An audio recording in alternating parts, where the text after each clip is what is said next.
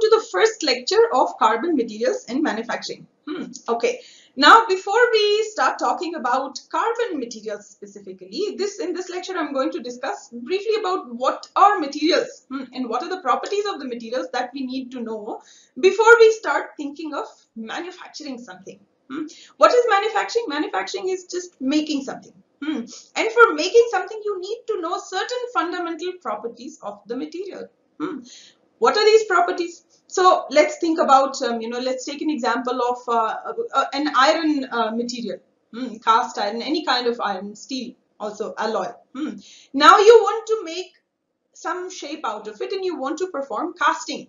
Now, what do you need to know when you perform casting? Number one, you need to know what is the melting point of your material? What kind of crystal structure does it have?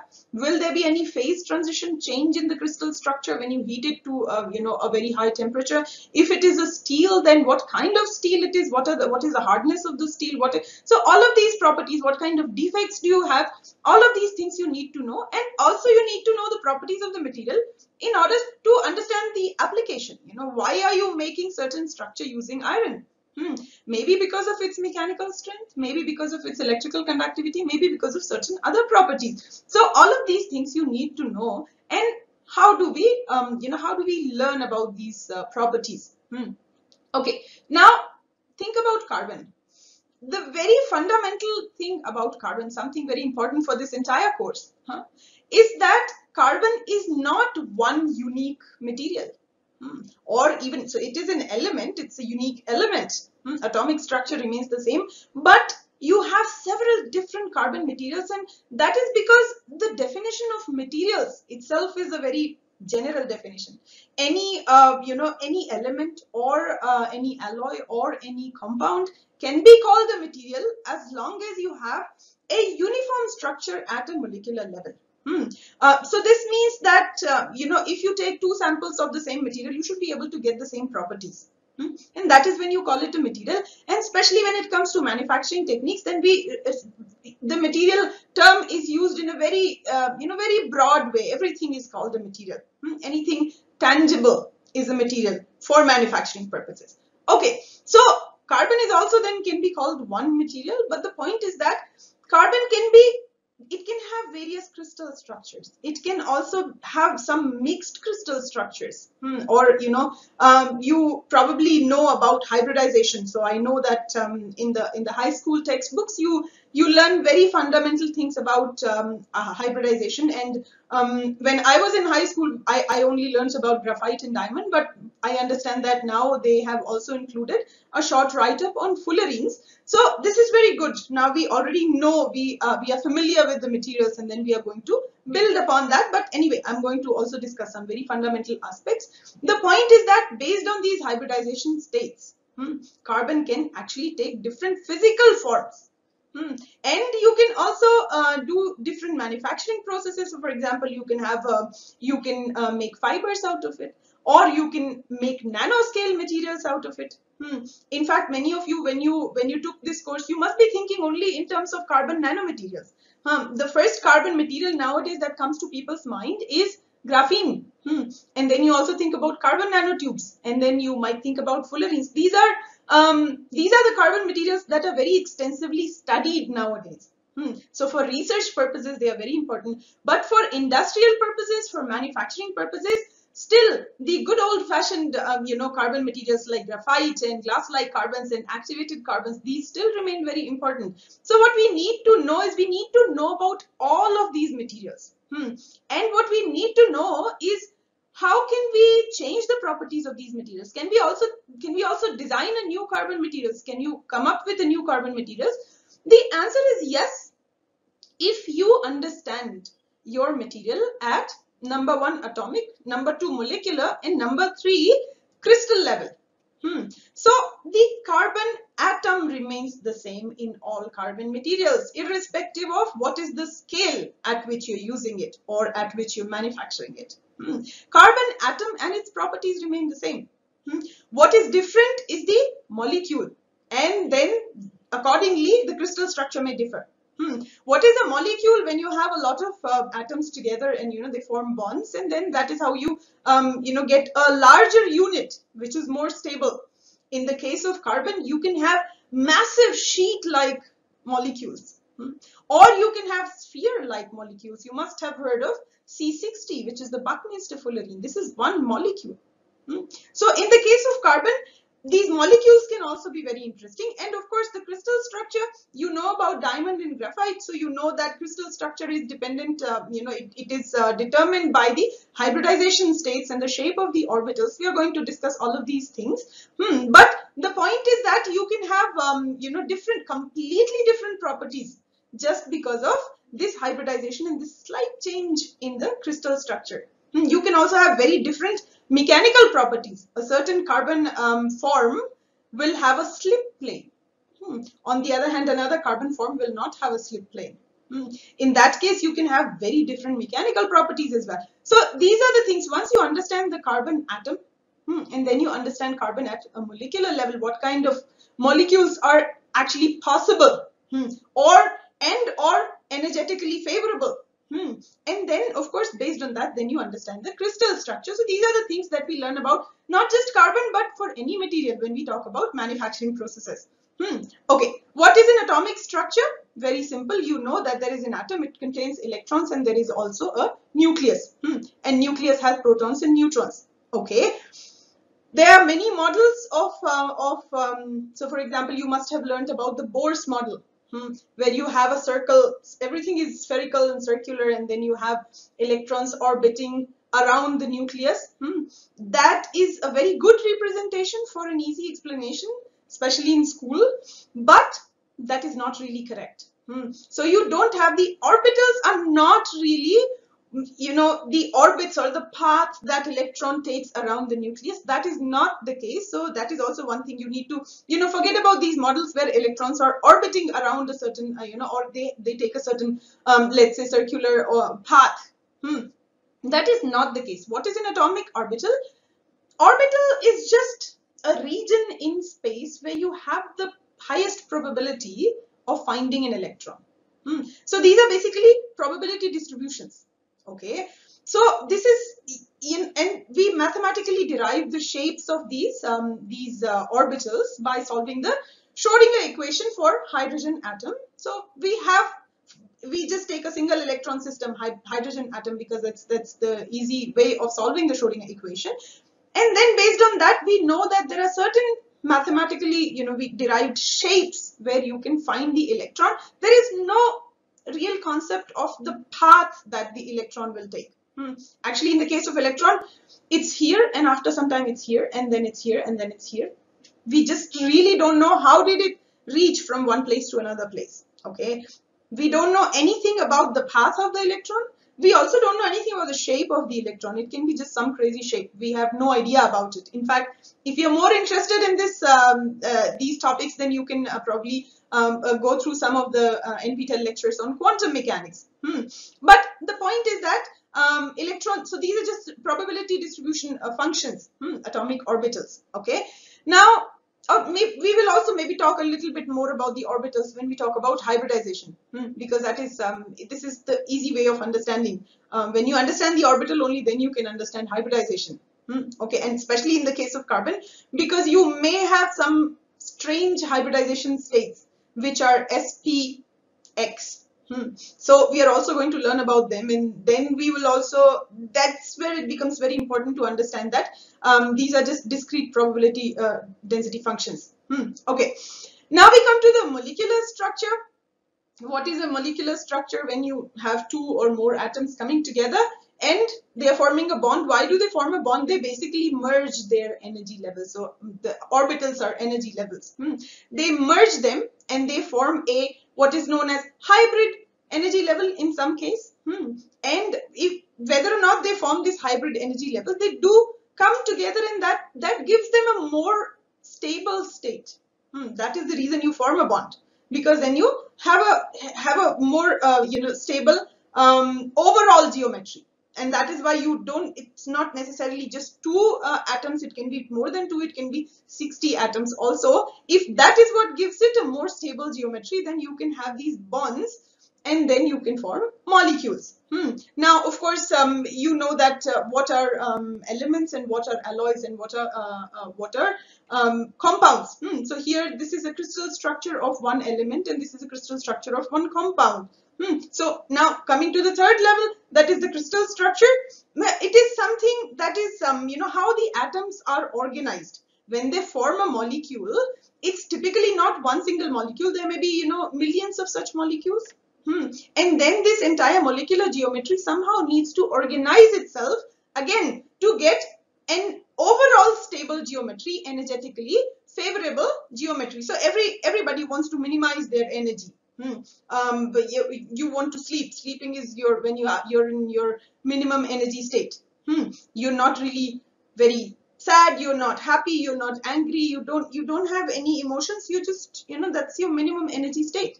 And that is what everybody wants to get. And similarly, the molecules and crystal structures, every chemical structure also wants to attain the minimum energy state. And that is what we also call thermodynamically favorable state. And that is the direction it takes. So it organizes itself. So all the atoms and molecules, they would arrange themselves in such a way that they try to get that minimum energy state. And sometimes that is why you will have these repeating units and very regular structures, which you would call crystal structures. And interestingly, there are certain classes that actually classes of crystal structures that can actually explain or accommodate pretty much all the elements, all the materials. Okay, so this is a crystal structure. Now, crystals, are they always 3D crystals? So whenever we talk about crystal structure, what comes to our mind is a cube. Because we have the face-centered cubic structures, we have base-centered cubic structures. So what often comes to our mind is something which is 3D. Even when we talk about a hexagonal crystal, we are thinking in 3D, right? But it's not always the case. So let's say here I have drawn a crystal. There you have like lots of cubes stacked on top of each other, so you get a 3D geometry. But if I just remove one layer, the one that is shown with the darker color, if I just remove this one layer, then that becomes my 2D crystal. Crystal is nothing but an arrangement where you have repeating units. You can also have that in 2 dimensions. So these are the kind of materials which are called layered structures. And these kind of crystals are known as 2D crystals. Okay. Now you can also have a third thing which is known as semi-crystallinity. So now it gets a little more not complicated, but it's a mixture of crystalline and non-crystalline materials. Something called semi-crystal. So you have polymers. So this is an example. You know about polymers. You know that they contain these chain-like structures. Some polymers may contain sheet-like structures as well. And here and there, occasionally, you know, some part of them has this arrangement or certain type of arrangement, layered arrangement, let's say, certain part. But you see on both sides of this, what I have made, the crystal geometry, both sides are then random. So certain parts in the material will have this crystal structure or certain arrangement. And these crystallites, the little parts where you have the arrangement, you will call them crystallites. And these crystallites, however, in the bulk material, they are randomly oriented. So not all crystallites are then, arranged on top of each other or something like that. Then these crystallites are randomly oriented. So these kind of materials are known as semi-crystalline materials. Okay. Now, a single crystal can be just a few nanometers long, or in terms of size. Or sometimes you can even have several centimeters long single crystals. So for example, when you manufacture silicon, you actually have single crystals that are several centimeters long. So you can have crystals with or without defects. You can have crystals which are small, which are large, and different crystal structures are what basically determine the properties of a certain material, at least when it comes to the manufacturability of that material. Okay, so now I will talk about, so we talked about crystal structure, but what is not crystalline? So what are the things that are not crystalline? Are they always amorphous? So whenever you learn about crystalline materials, You learn about there are some materials that are crystalline with a nice order and the others are amorphous. If I tell you how to define an amorphous material, that's not easy. You would think it's very easy, but it's not really easy, because you can say that something that shatters on breaking is amorphous, but that's not completely correct. Okay, so 3 definitions: amorphous, crystalline, and disordered materials. So amorphous and crystalline you know, disordered you don't.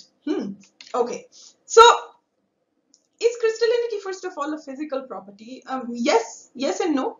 It is a physical property because what you see in the, it determines a lot of properties of the material, the physico-chemical properties, but as such it is an arrangement. So you can say this is a physical arrangement of atoms, but that physical arrangement is defined by the chemical properties of the material, by the attractive forces that the atoms have with each other, by the nature of bonding. So it is both a chemical and physical property, but it definitely influences the chemical behavior of a material. It definitely influences the electrical, thermal, all sorts of behavior of the material. So as such you can say it is a physical arrangement, it's a physical property, but everything is guided by the crystal structure of a material.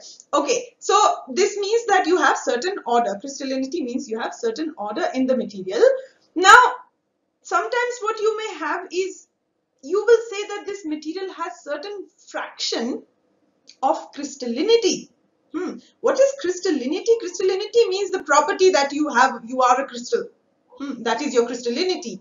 But now certain materials may not be completely crystalline, they may not be a single crystal. Single crystals, large scale single crystals are relatively rare. Even in nature, when you mine something, large scale single crystals are rare. But what you can have is partial crystallinity, or a certain fraction of the material which is ordered, like you also saw in the case of semi-crystalline materials. But also you can have this kind of order in elemental materials, not just in polymers. You can have, not even when you, so in the case of semi-crystalline polymer, you saw that there are chain-like molecules, but you don't need to necessarily have chain-like molecules to have fractional crystallinity. So some part of your material is crystalline and the rest is, what is it? Well, let's just call it non-crystalline. The term amorphous needs to be used very carefully. Okay, now, so crystalline material has a well-defined order. Let's see, here I have shown a picture. What is this picture? There are these lines. What are these lines? These lines are basically planes. These are crystal planes. So this is like a cross section of your crystal. And these lines are actually, then they are going into the computer screen, so they are like planes. Okay, so this is a crystal. You see that this is there is very nice order. You have lines with well-defined distance between them. So this is your crystal. Okay, now the second type of material is the amorphous material. So as I said, the definitions of amorphous that you've learned, basically they all start from this, that the material is it shatters on breaking.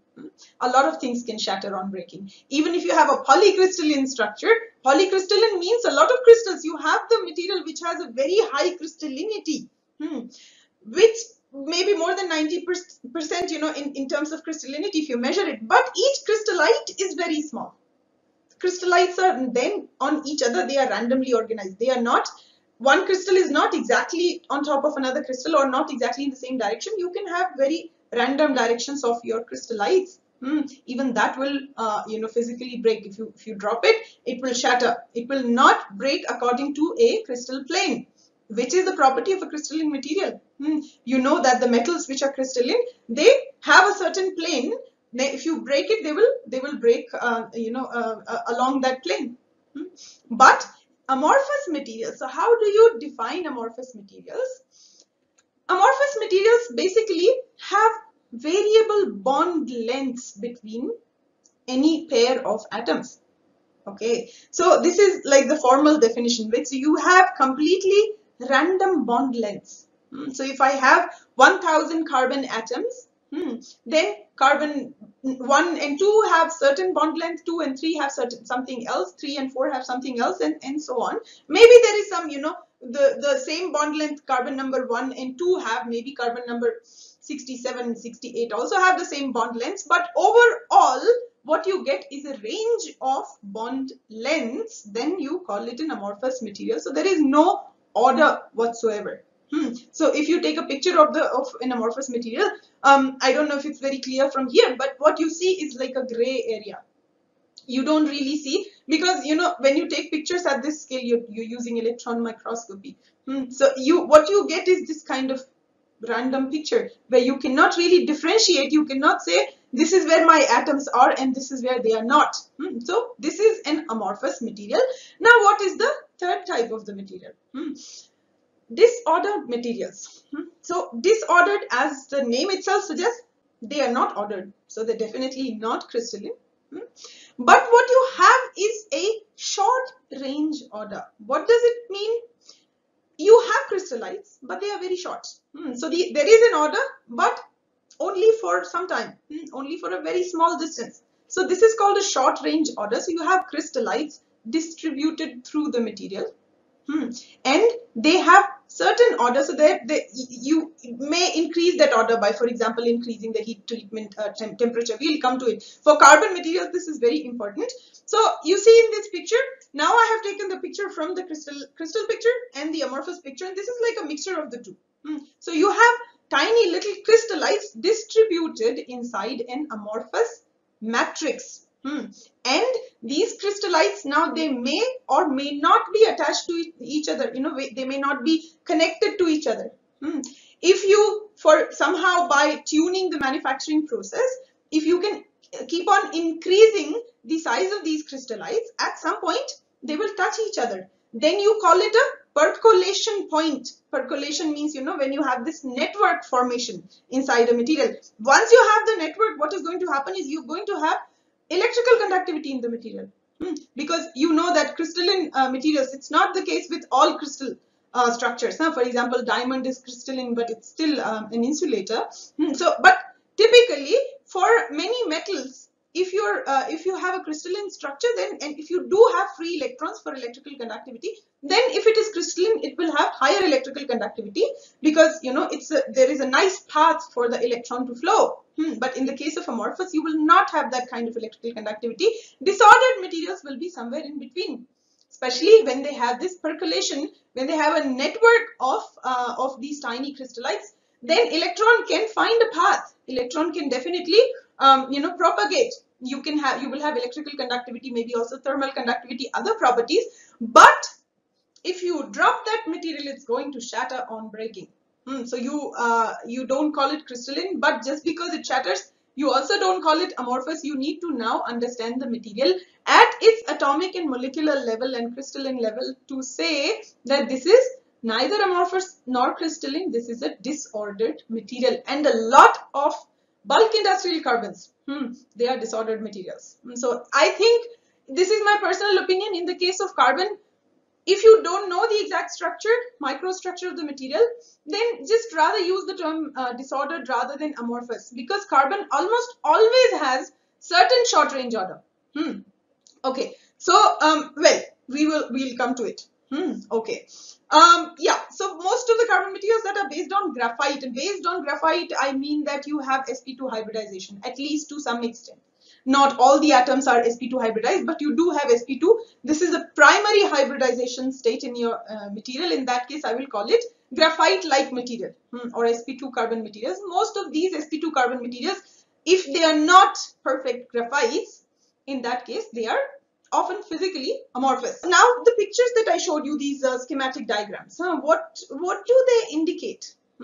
What they indicate is the microstructure of a certain material. Microstructure basically would mean how does a material look like at a crystal level. But this is not the formal definition of microstructure. What do you see in those? You saw the crystalline and amorphous phases. Crystalline and amorphous are phases of the materials. We will also talk about them when we talk about the phase diagram. So crystalline amorphous phases you saw, but you also saw how how are they associated with each other. So how much crystallinity you have in a material, that you can see when you see those kind of pictures where you see the microstructure of the crystal. If you have certain defects, you can also see the defects. Okay, for example, in the case of carbon, if you have non-six membered sheets, then you will see, maybe you will not see the individual atoms, but you will see that, okay, these are not perfect crystals. There is a certain waviness in those crystals, which may have been because of the defects, because of certain, so there is some disorder in the ordered material also. So these kind of things you can see when you see the material at that scale. Then how do you actually define your microstructure in any material? When you can see or you can analyze the phases plus the defects plus any residual stress, all together you call it the microstructure.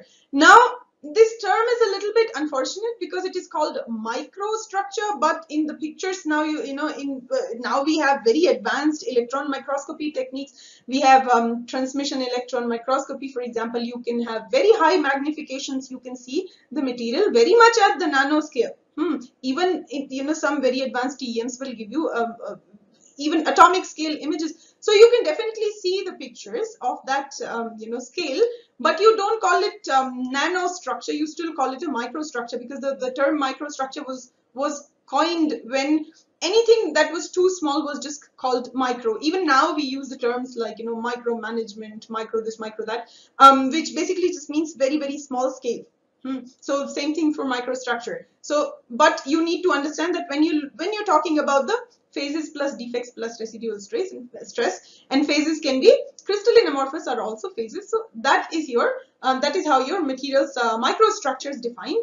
If you want to know more about the material and microstructure and these very fundamental properties of materials, then I strongly recommend this lecture by Anand Subramaniam.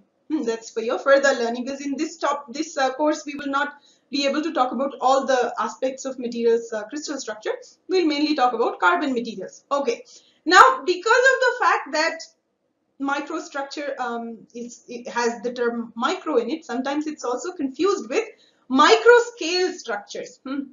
So nowadays we do all this micro fabrication and nano fabrication. We make devices even that are extremely small, that are in the micro scale, micro domain, let's say.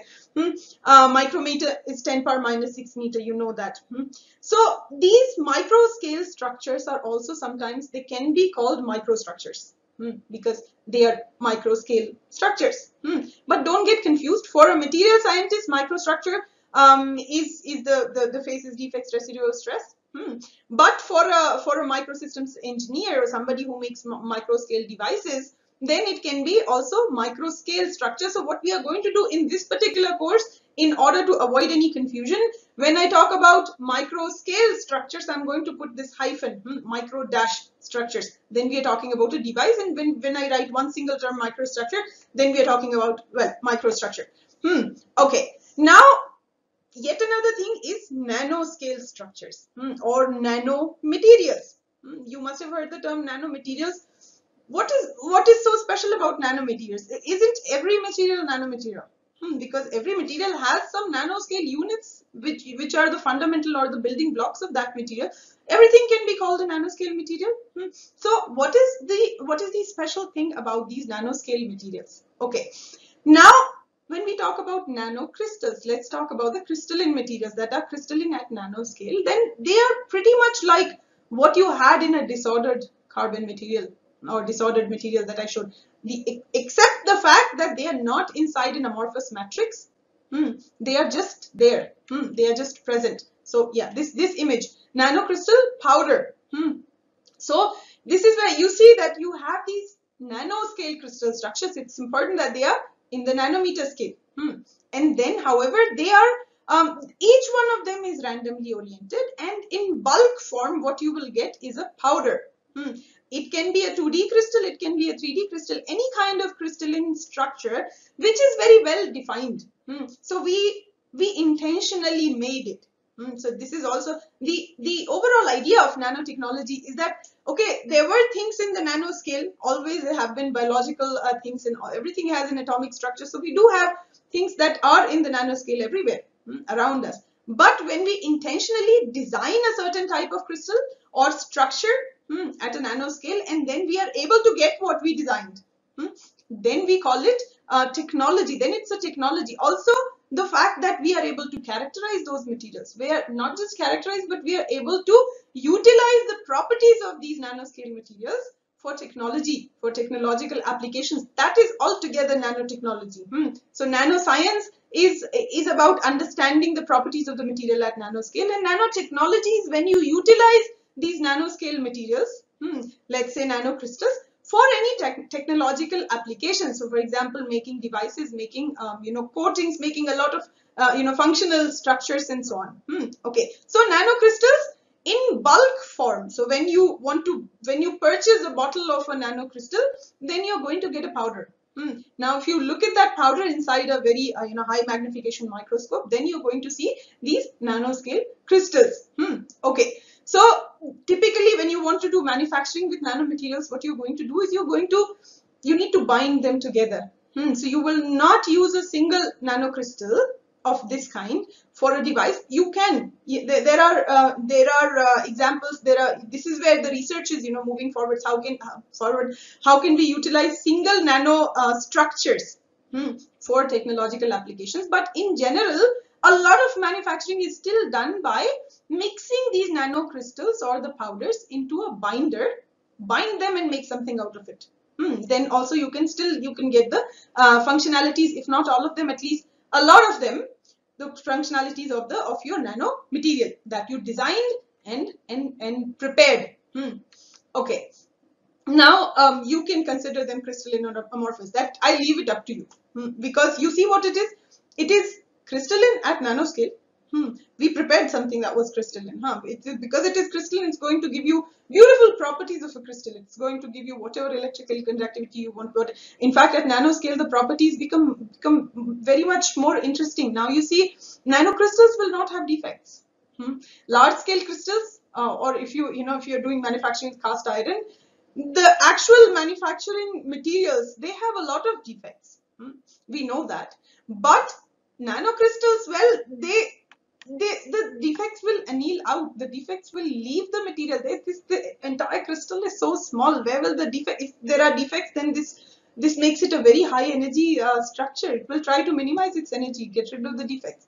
So many properties of the materials change at the nanoscale, and that's why they are very interesting materials. The point is that, do you call them crystalline or you call them amorphous? If I take the bulk powder, like I said, I purchase a bottle of nano material, then I get a powder, then that powder in bulk is amorphous. Amorphous, physically amorphous, that shatters on breaking. If I also mix this nano powder into a binder, altogether that structure will also shatter on breaking.